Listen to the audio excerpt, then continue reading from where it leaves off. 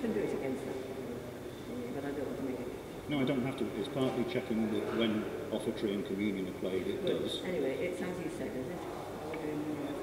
Yes, all that's planned. I was singing the Kyrie, but it's just the words, Kyrie and Lisa. So he said he doesn't want to sing anything in between. I mean, that's how it was originally set up, was that you sang that, and then they said something, and then we sang the next one. But he doesn't want to do that, so he has to go straight to the I don't like to change what we decided in the music group. Okay, so straightforward then. So I'll come off the church sound.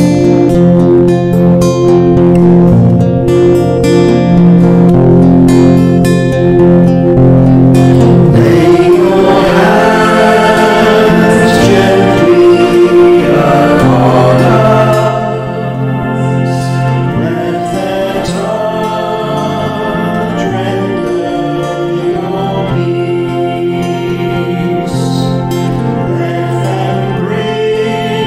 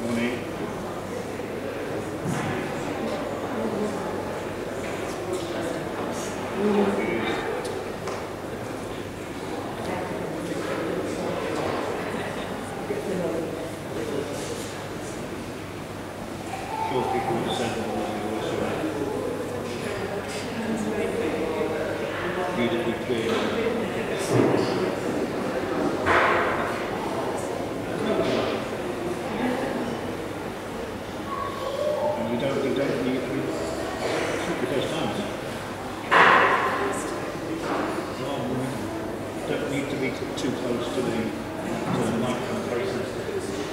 They can probably hear you saying it's very sensitive.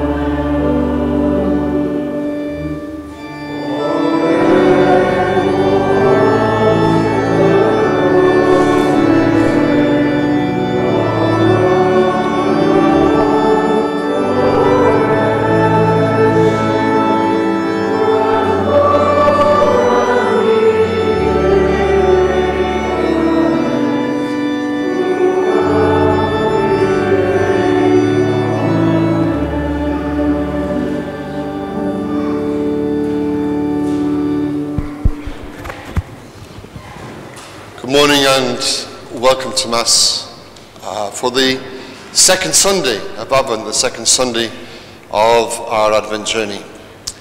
Welcome all of you gathered here and those who are with us by the live stream. Welcome indeed.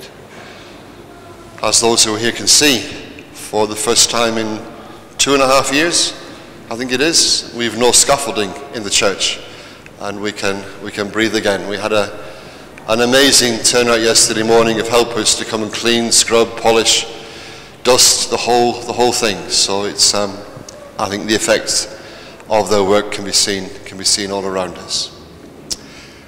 We're going to begin by lighting our second Advent candle, and this Gabriel's going to light that for us.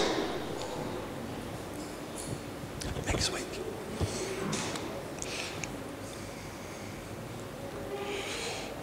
So we pray. Merciful God, you sent John the Baptist to preach repentance. Forgive us for the times we have done wrong, when we have hurt other people and damaged our earth. Bless this candle. May its light lead us to make a change, to live differently, preparing a way and making your path straight. Amen. Success.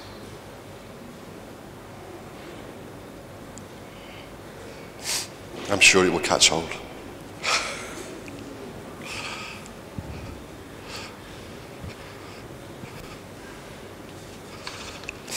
Another change for us is the votive candles to Our Lady are now back again by her statue at the rear of the church. But we've lit candles there for those who've asked for candles to be lit this morning. The Mass is being offered for the repose of the soul of Kay Viz, whose anniversary occurs. And as we pray for Kay, we pray also for Pat and for their children. Father Pat has now moved into long-term care. He wasn't well enough to be at home. And so we pray especially for him. And is really in this time of transition for him. So we ask that God be close to him. Anne asks prayers for her mum and dad, Frank and Margaret Crozier, whose anniversaries occur. And Linda's asked for a candle to be lit in memory of Arthur. And Pat asks prayers for daughter Izzy, who's travelling to Mexico and elsewhere for 6 months. So we ask that God keep her safe, bring her home safe. And Father Stephen, a priest from the United States, who must have seen us online, has asked for our prayers. And as always, we pray for our parish families, especially those who are struggling, those struggling with COVID, the need to isolate at the moment, for the staff and children at Our Lady Queen of Martyrs and All Saints, and also those who work within the NHS and in our nursing homes and care homes. And for all who, as always this week, have asked for prayers for private intentions, we bring them all, known to God, into our prayer. Candles have been lit for them also. And so gathered as the family of God, gathered as the body of Christ, we open our hearts for God's grace.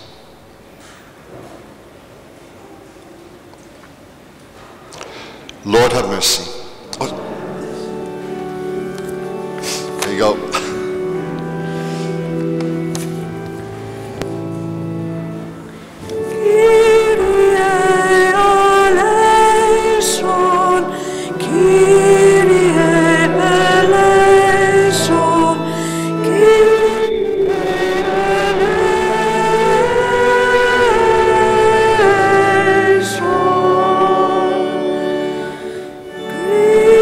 Christe eleison.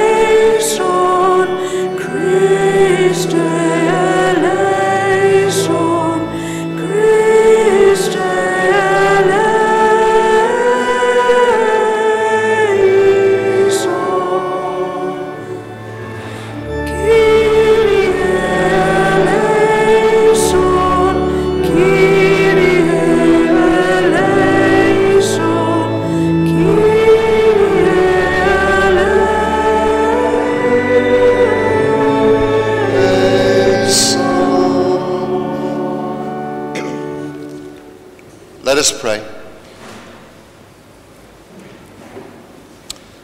Almighty and merciful God, may no earthly undertaking hinder those who set out in haste to meet your Son, but may our learning of heavenly wisdom gain us admittance to his company, he who lives and reigns with you in the unity of the Spirit, God, forever and ever. Amen.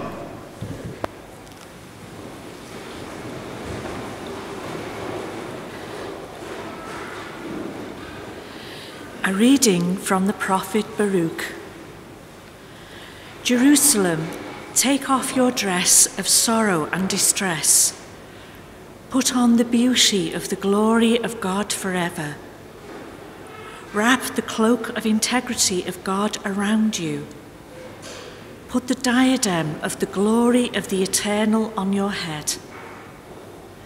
Since God means to show your splendor to every nation under heaven, since the name God gives you will forever be peace through integrity and honor through devotedness. Arise, Jerusalem, stand on the heights and turn your eyes to the east.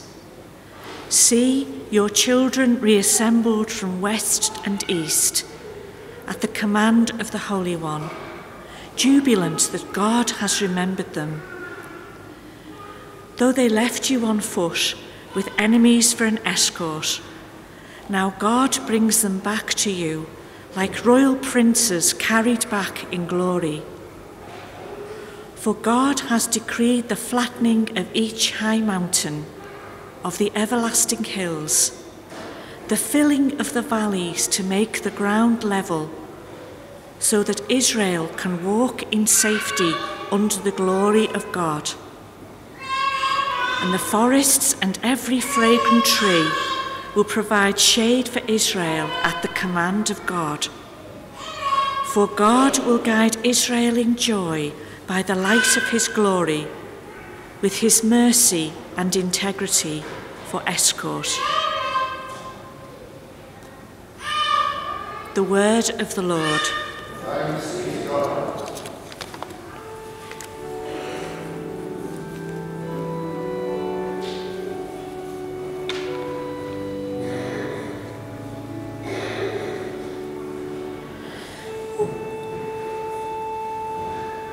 What marvels the Lord worked for us, indeed we were glad.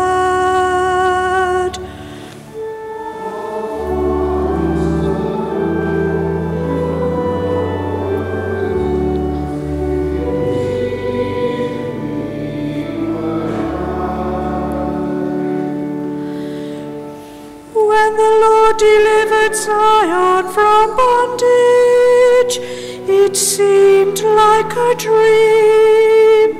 Then was our lips both filled with laughter, on our lips there were songs. Marvels the Lord worked for us, indeed we were glad. The heathens themselves said, what marvels the Lord worked for them. What marvels the Lord worked for us. Indeed we were glad. Marvels the Lord worked for us. Indeed we were glad. Deliver us, O Lord, from our bondage, as streams in dry land.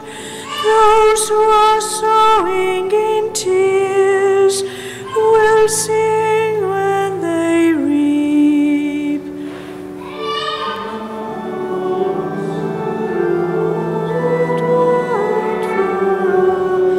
Indeed we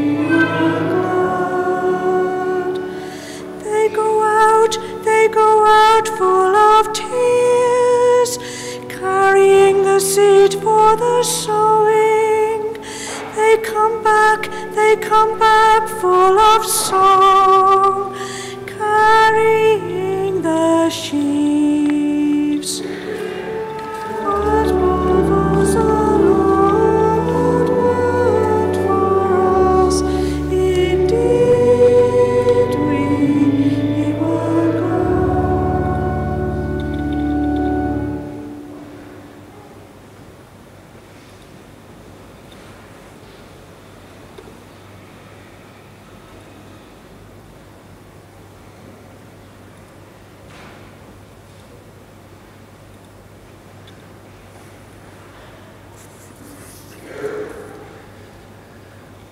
A reading from the letter of St. Paul to the Philippians.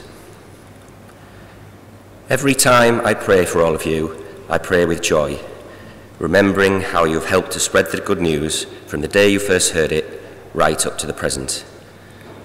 I am quite certain that the one who began this good work in you will see that it is finished when the day of Christ Jesus comes. God knows how much I miss you all, loving you as Christ Jesus loves you. My prayer is that your love for each other may increase more and more and never stop improving your knowledge and deepening your perception so that you can always recognize what is best. This will help you to become pure and blameless and prepare you for the day of Christ when you will reach the perfect goodness which Jesus Christ produces in us for the glory and praise of God. This is the word of the Lord.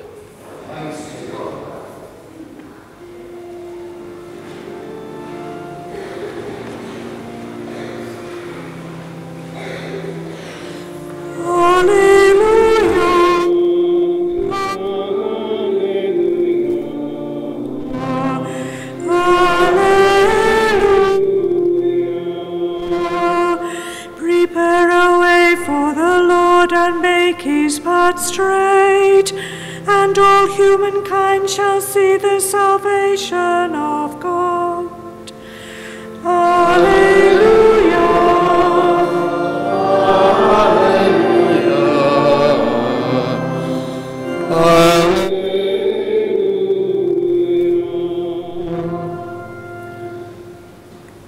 The Lord be with you. A reading from the Holy Gospel according to Luke.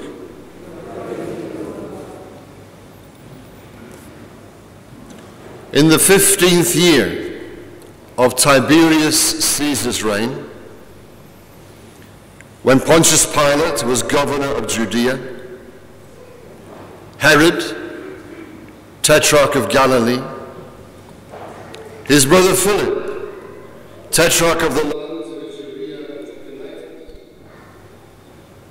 Lysanias, tetrarch of Abilene, during the pontificate of Annas and Caiaphas, the word of God came to John, son of Zechariah, in the wilderness.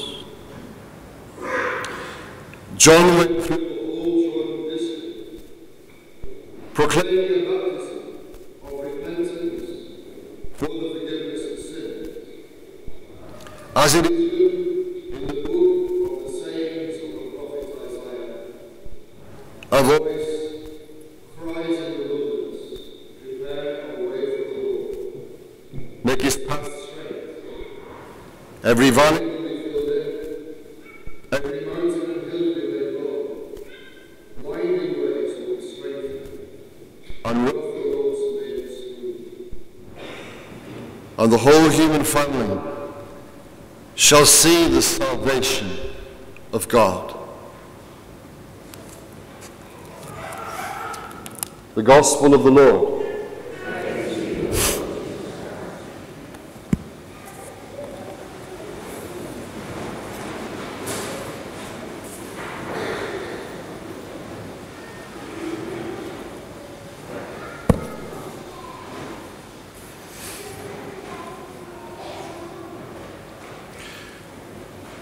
For some years, I went each Easter to Lourdes with HCPT. Many of you will know it's a charity that takes children and young adults with various forms of disability and with social need to Lourdes for a pilgrimage holiday each year. Each year there is a theme for the pilgrimage as a whole.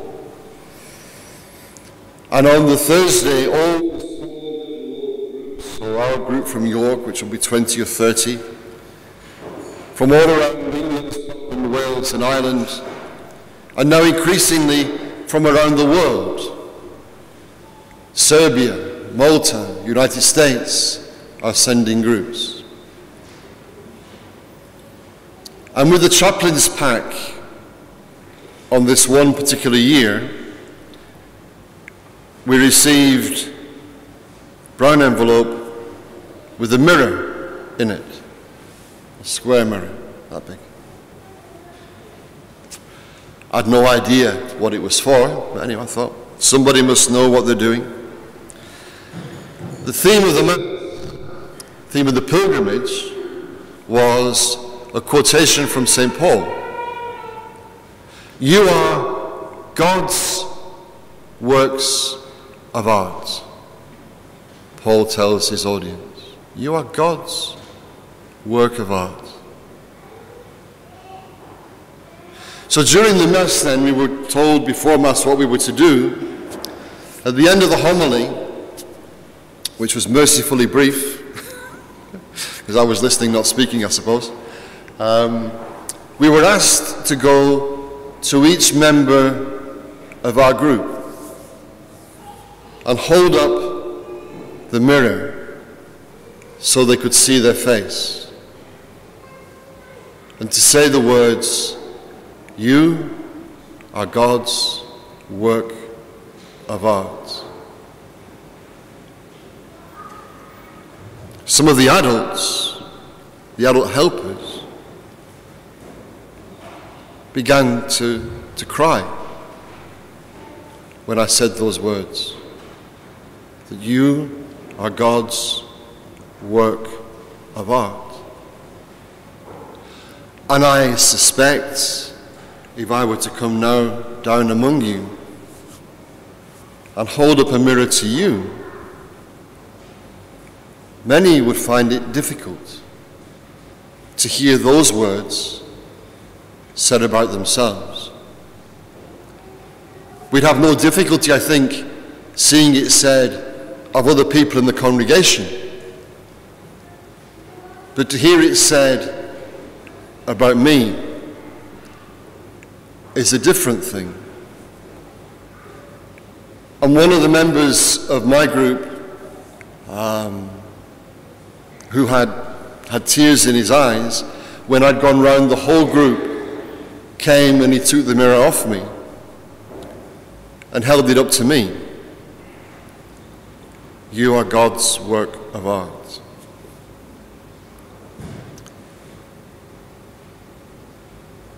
I'd like to make my own those words of Paul to the church in Philippi, the Philippians. Every time I pray for you all, part of the priest's job is to pray for his people, to pray for his parish, to pray for his parishioners. When I pray for you, I pray with joy. Because part of the privilege of being where I am is I get to see all the many, many, many ways in which you put the gospel into practice. And how you are God's work of art. And a work of art isn't done in 5 minutes. God love us. It's taken 2.5 years to get a bit of concrete repaired and some new lights put in. And that would hardly be in the Louvre or the Tate Gallery in 100 years' time. Well, it might be. Unlikely, though. But a work of art is made slowly and with care and with infinite love. You can see a true work of art is made always with love. Michelangelo used to say that he didn't so much carve as to uncover what was already present in the stone. And a sculptor will start with big blows, heavy blows, a big hammer and a big chisel, and he will smash off the big chunks. And then gradually, tinier and tinier blows until the true shape is revealed. You might think, those of you who've been to Rome, of the Pietà in St. Peter's, Mary holding the dead child, the only work that he signed across the band across Mary's breast. Or to Florence and to see Davide standing there in all his splendid human glory. So gradually, smaller and smaller and smaller blows, and then sandpaper, and then finer sandpaper, and finer sandpaper still. And then in the end, oil to bring out the beauty. And that's how God is with us, at work in us, in ways that we don't see, but which take us slowly as we live life from one place to another, and to a different way of seeing than when we had all the certainties of someone, perhaps as they grow into adulthood, to the understanding of just how many grey areas there are in life, and black and white answers don't solve anything at all. And how gradually we begin to see God's wisdom at work and present in all around us and in our world. And that's a process of repentance, which is what John calls us to. Repentance really is a very poor translation, because we think when we repent, we walk around beating our breasts and saying what terrible people we are. So that when someone holds up the mirror and says, "You're God's work of art," we draw back. How can that be true of me? What a terrible person I am. But that isn't what God sees.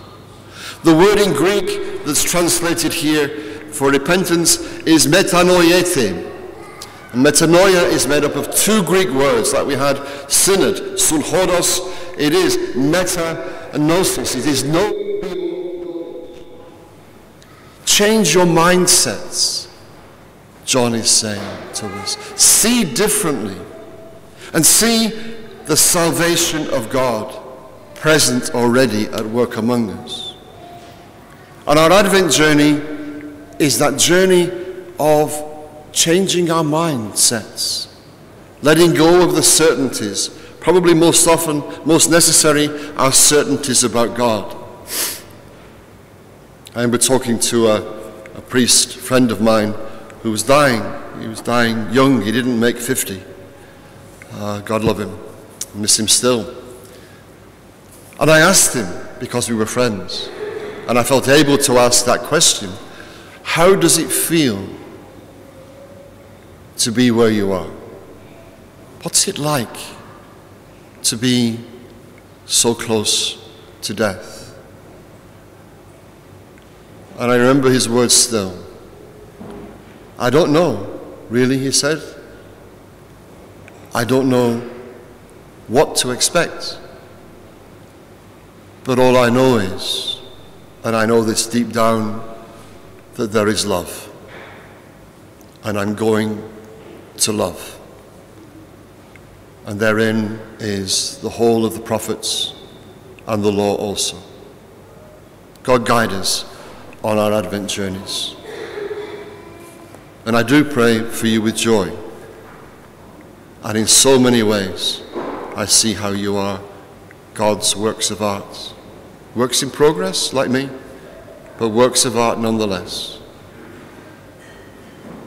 Next time you pray, maybe just do so with that thought in mind, to ask God to help you to see just how beautiful you are. In the name of the Father, and of the Son, and of the Holy Spirit. Amen. That was a touch long, I'm sorry. Let's just take a moment for prayer. Pray for our Holy Father, Pope Francis. Pray for his presence in Greece now, having been to Cyprus, for the meetings, praying and in conversation with the leaders of the Orthodox churches in Greece. Pray that God will bring good fruit out of those encounters. Lord, in your mercy. For our parish community, that we may be able to realize just how deeply we are loved by God and set free by that love to share that with others. Lord, in your mercy. For those in civil authority, that they may have the wisdom to see what needs to be done and the courage to do it. We pray especially for those making decisions around how we're going to care, or indeed if we are going to care for those who are refugees, especially for our Home Secretary, who is a child of refugees herself. Lord, in your mercy. We pray for those who are sick, the sick members of our parish family, those in hospital, those in rehab centres, those at home. Pray for their families. And for all those who are sick at home and in nursing homes. Lord, in your mercy. And remembering Kay today, we pray for all who have died, the deceased members of our parish family. We pray for Mary Caroline, whose funeral will take place on Thursday here. Lord, in your mercy. And for the prayers that we brought with us today, Lord, in your mercy. Loving God, hear us and all the prayers we make with faith through Christ our Lord. Amen.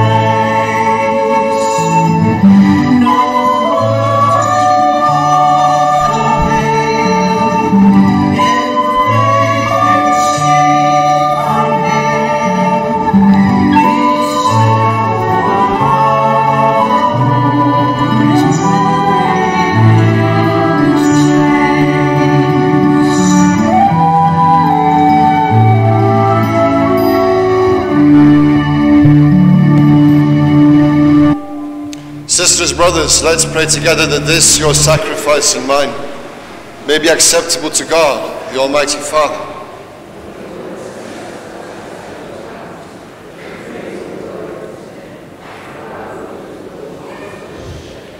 Be pleased, O Lord, with our humble prayers and offerings.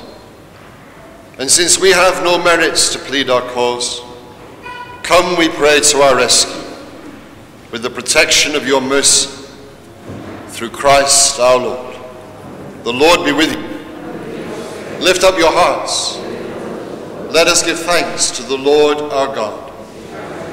It is truly right and just, our duty and our salvation, always and everywhere to give you thanks, Lord, Holy Father, Almighty and eternal God, through Christ our Saviour.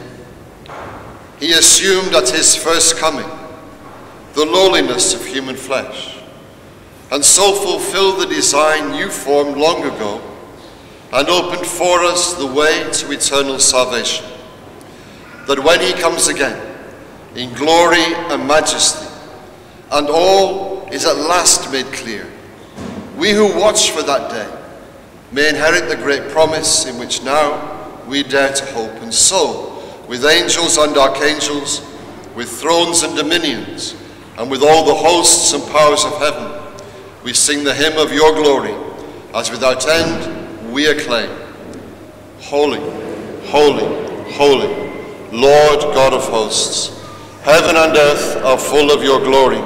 Hosanna in the highest. Blessed is he who comes in the name of the Lord. Hosanna in the highest.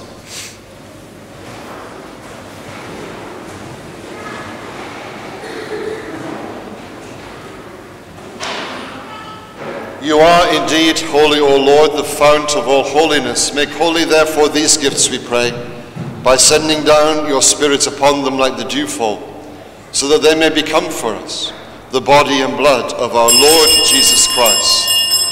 At the time he was betrayed and entered willingly into his passion, he took bread, and giving thanks, he broke it and gave it to his disciples, saying, "Take this, all of you, and eat it. For this is my body, which will be given up for you."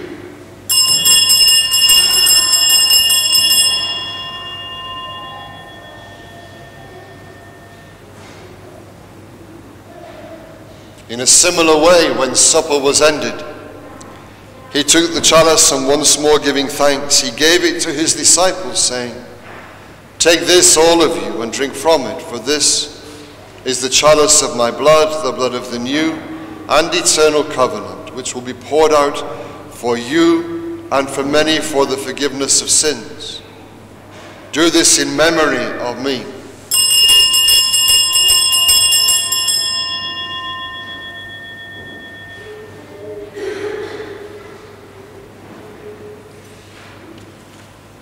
The mystery of faith. Save us, Saviour of the world, for by your cross and resurrection you have set us free.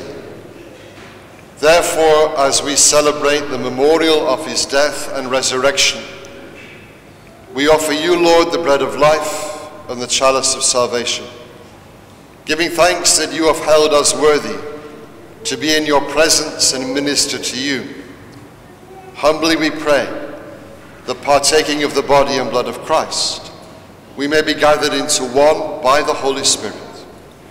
Remember, Lord, your church spread throughout the world, and bring her to the fullness of charity, together with Francis our Pope, Terence Patrick our Bishop, and all the clergy.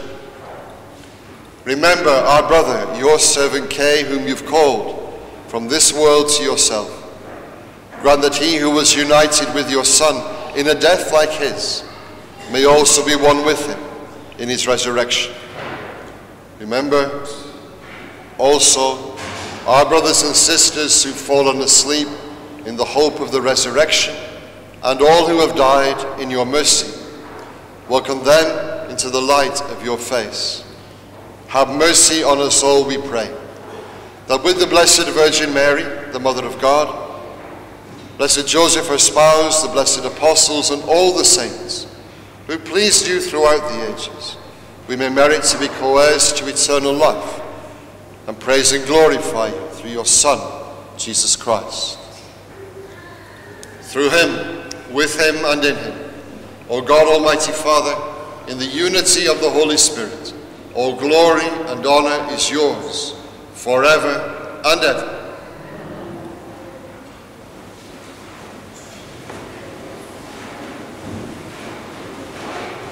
At the Saviour's command and formed by divine teaching, we dare to say, Our Father, who art in heaven, hallowed be thy name. Thy kingdom come, thy will be done on earth as it is in heaven. Give us this day our daily bread, and forgive us our trespasses, as we forgive those who trespass against us. And lead us not into temptation, but deliver us from evil. Deliver us, Lord, we pray, from every evil. Graciously grant peace in our days, that by the help of your mercy we may be always free from sin and safe from all distress, as we await the blessed hope and the coming of our Saviour, Jesus Christ.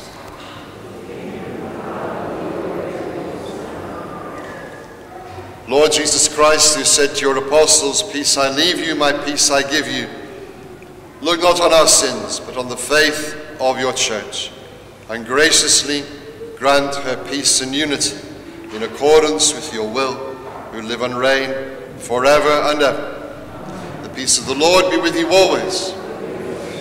In an appropriate manner, share a sign of peace.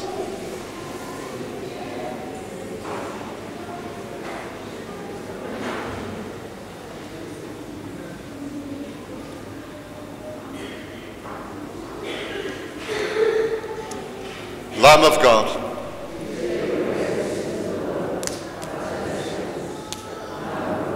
take away the sins of the world. Have mercy on us. Lamb of God, you take away the sins of the world. Grant us peace.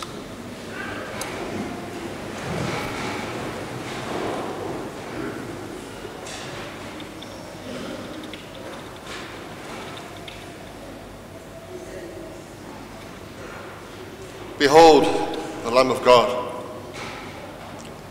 Behold him who takes away our sins and the sins of all the world. Bless those called to the supper of the Lamb. Lord, I am not worthy that you should enter under my roof, but only say the word, and my soul shall be healed.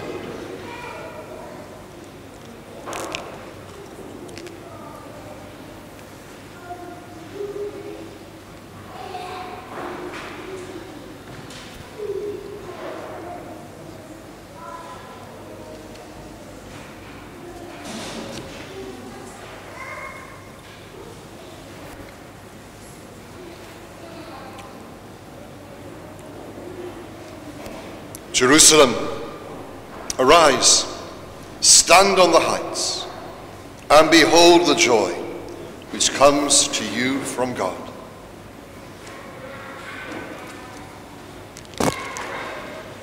We make our act of spiritual communion with those who are at home and who can't be here with us at the moment. Lord Jesus, I believe that you are present in the most holy sacrament of the altar. I love you above all things and desire to receive you. Since I cannot at this moment receive you in Holy Communion, please come anew into my heart. I unite myself wholly to you. Never let me be parted from you. Amen.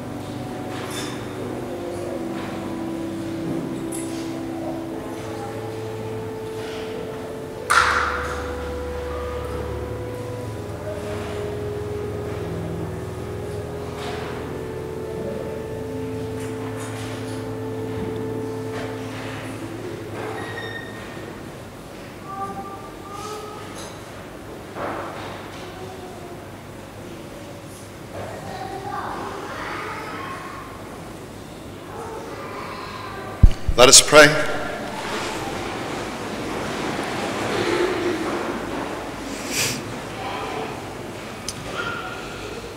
Replenished by the food of spiritual nourishment, we humbly beseech you, O Lord, that through our partaking in this mystery, you may teach us to judge wisely the things of earth and hold firm to the things of heaven, through Christ our Lord. I had to sit down just for a minute.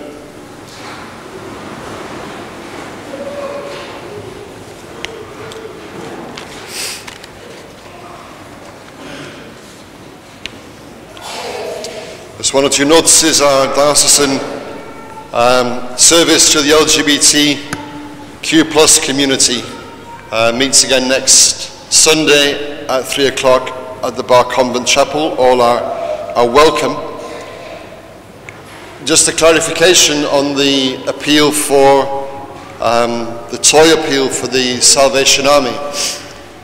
When they ask for gifts to be unwrapped, it means unwrapped in terms of gift wrapping, because if everything is wrapped in nice shiny paper, then they can't see what's inside.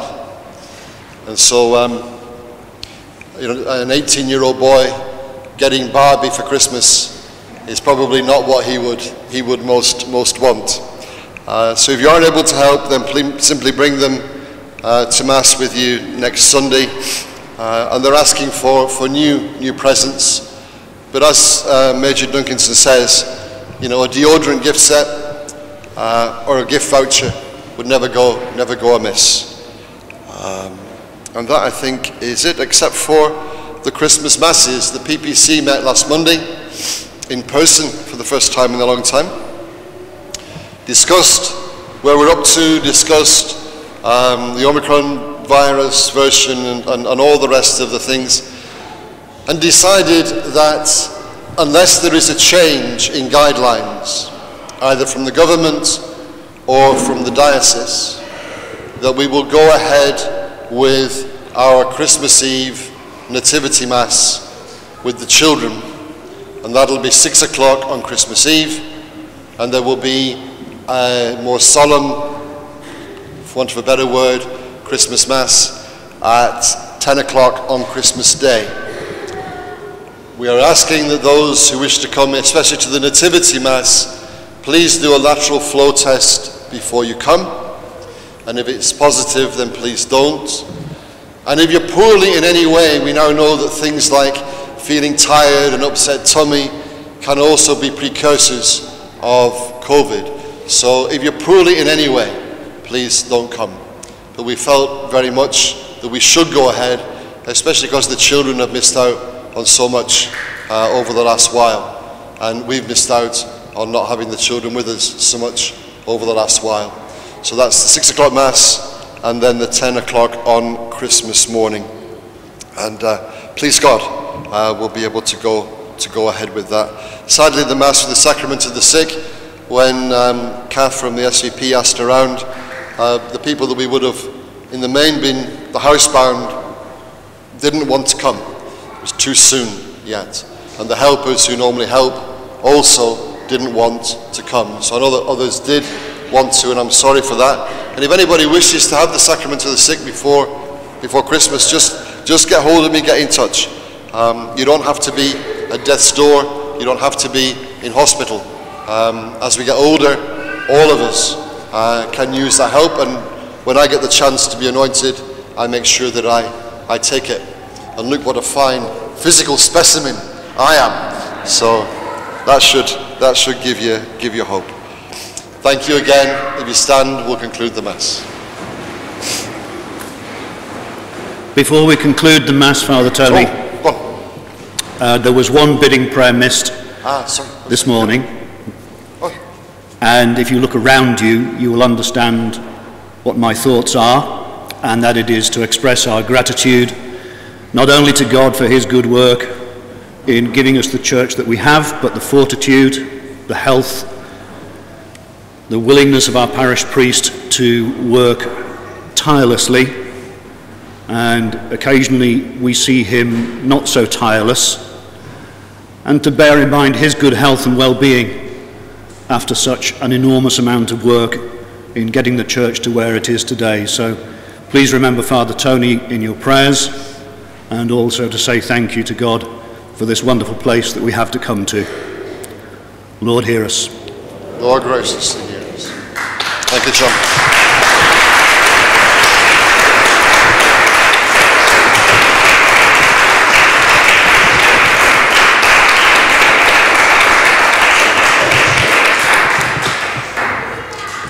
Of course, I did it all.